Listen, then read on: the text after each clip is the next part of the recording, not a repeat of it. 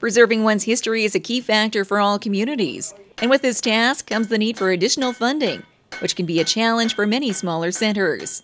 Here's where provincial funding comes into play.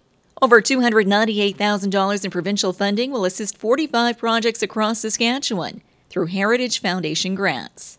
Here in the Southwest, a number of communities will benefit with grant funding for local projects, including Mortlach for its fire hall restoration, and the town of Shaunavon for its Centre Street United Church and local cenotaph. For the village of Val-Marie, a $10,000 grant will come in handy, as members of the Save the Elevator Committee have been busy fundraising for the past several years to restore their 1927 grain elevator. It was designated a heritage property a number of years ago by the village, and which is why we were eligible for funding. So what we are doing with it is, first of all, preserving it, or at least getting it up to the point where it's not going to deteriorate any further. And there are two things that will do that. First of all, replacing the old shingles so the roof doesn't leak, and secondly, painting it so that the sides are preserved for a lot longer. That building is a real sort of anchor in the village. It is right at the end of Centre Street, and so it's what people see when they look down our main street. Meanwhile, in Maple Creek, its $5,000 Heritage Grant will be used to create an inventory of its historic buildings through the hiring of a consultant.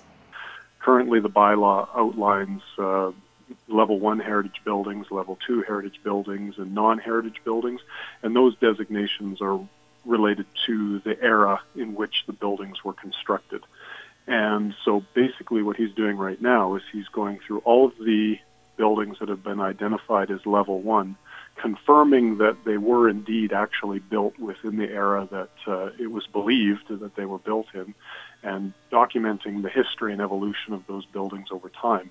And the reason being is that in order to understand the significance of the buildings, we need to get a complete picture of their history. And unfortunately, oral tradition can only take you so far in understanding what the significance of the building might be, or how it fits into the broader picture of the heritage of the community. Projects which are all crucial in holding on to a piece of history for future generations. Heritage grant funding across the province will assist with a number of areas, including conservation, research, education, and special projects. More details on the Saskatchewan Heritage Foundation grants can be found online.